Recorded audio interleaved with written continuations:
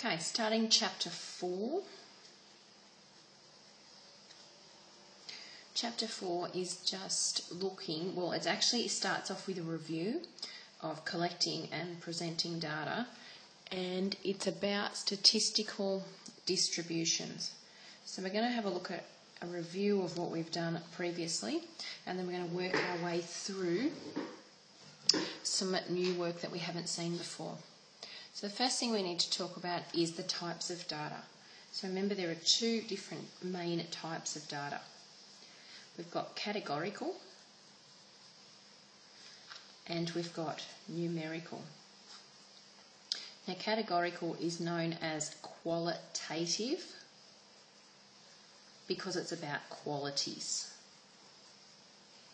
And remember, this is generally the one that we see coming in words. So you're describing the word or a symbol of something. So for example, what type of car do you drive?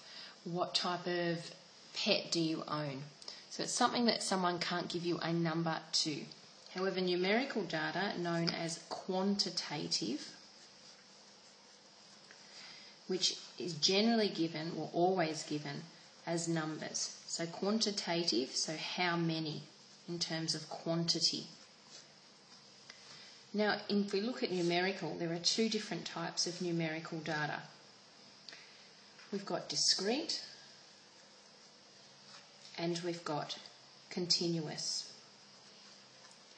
Now, discrete, remember, is the type of data that you can count. So it's the type that comes as a counting distinct number, so a separate value, such as how many people can you fit in that vehicle? How many people are coming for dinner? What is the number of pets that you have? What score as a percentage did you get in your maths exam? The only one that's discrete that isn't really a whole number is probably shoe size. So shoe size is still discrete because it comes in discrete amounts, and it's 6.5, 7, 8, 7.5, 8, 8.5, for example. But it's a discrete numerical data. Continuous is where it is a continuous scale that you are counting over. So it's a continuous scale, but it's also, I think the easiest way is that the most often it's represented as a decimal. But the question I ask myself when I do continuous data is, could the answer be 13.265432?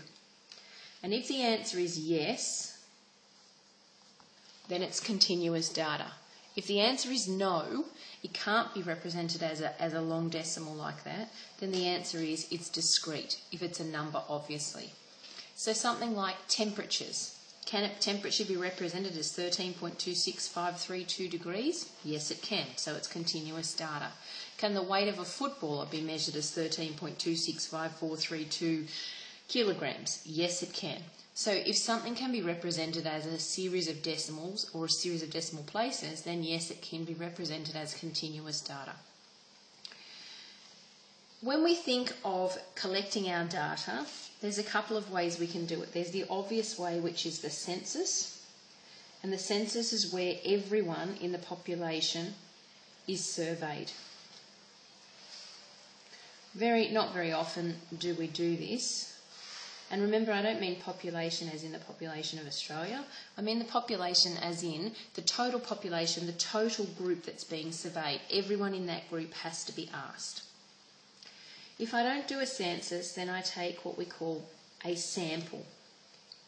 So sample is where we ask a select number of people in the group and we use their views or their opinions or their responses.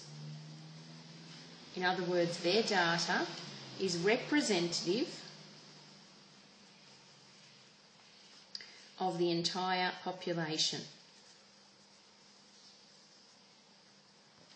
Now, when we choose that sample, we need to choose it very carefully because we could very, very easily choose a biased sample. Now, if I choose a biased sample, an example might be, I want to know what your favourite supermarket is, so I stand outside Woolworths in MacArthur Square. I'm standing outside the supermarket. By standing outside Woolworths, clearly most people in Woolworths are going to say, okay, Woolworths is my favourite supermarket. So remember, when you choose that sample, you've got to remember to make sure that you choose it so that it's an unbiased survey and that the selection that you choose will give you data that is representative of the entire population. Now, there are three main ways that we can choose a sample. So there are three types. The first one is what we call a simple random sample. So basically I just randomly choose people. So if I was taking a selection of students from our school, I would just randomly be picking them off the roll. So I would have a list of all of the students in our school and I just randomly choose them. I could be selecting phone numbers from the phone book.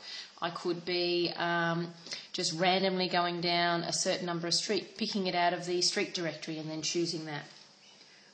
The next type that I have is called a systematic sample. Now, this is where I follow a system.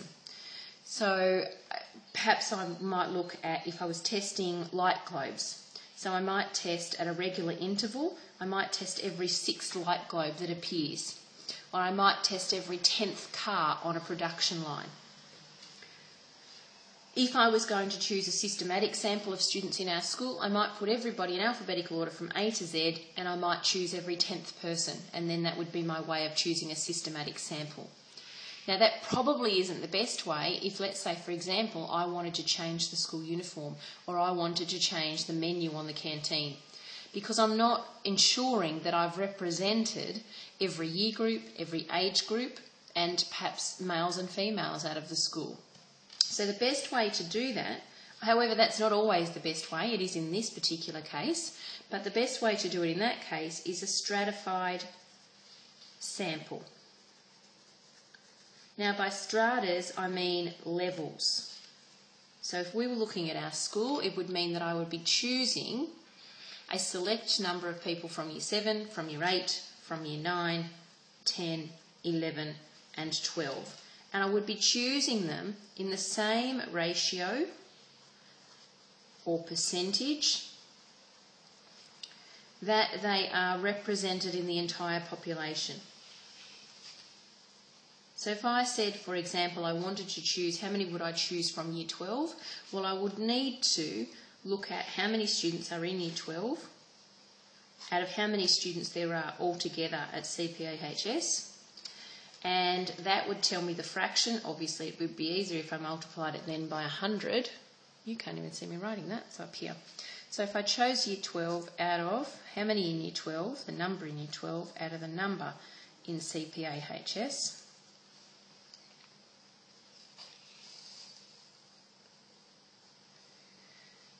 then I would obviously need to times it by 100 to get myself a percentage. And that percentage would then tell me, I would then say if I'm going to choose 200 people for my sample of changing the canteen menu, then I would need to find whatever that percentage is. Let's say it came out to be 18%.